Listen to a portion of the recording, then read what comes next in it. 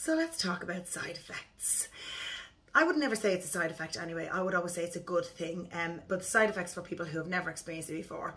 Let's talk about side effects about Reiki first of all. So the experience of having a Reiki session on the bed is normally the physical body purges or the emotional body purges, one or the other. Sometimes that happens here physically on the bed when you're having the session. So in other words, you might find that the emotion comes up to the surface in the midst of the session, and that's a good thing because nothing that I can't handle, and certainly nothing that you can't, because if the emotion is coming up for you, that means that your guides know that you're ready to let go of any trials, traumas, any emotional boxes that you have closed and suppressed or parked.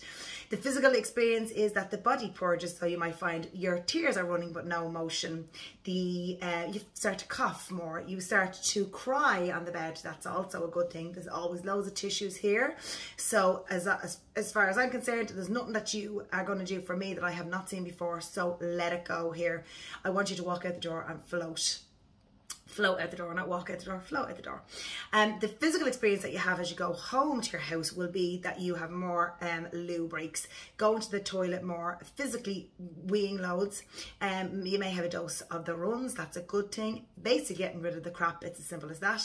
You might have a physical purge where you feel like you want to vomit, that's also good. Because if it's vomit, it's coming from the stomach and it's coming from the sacral chakra and also from the solar plexus. So it's coming from that area and it needs to purge up. So it'll actually physically show you that it's coming up and out.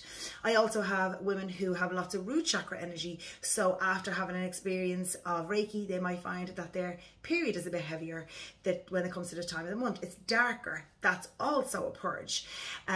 You might find that you get emotional purges when you go home. In other words, you'll find that the energy comes to the surface. So if there's any anger, any big energies in your body where you feel like there's rage or bitterness or resentment, the emotions that normally comes up through anger, and you'll feel like you get quite aggressive. We don't want you to bash anyone. We want you to bash a pillow. Go home, get a pillow, give a pillow a good few digs and get out the energy in that way. See it as an experience where you will get better from.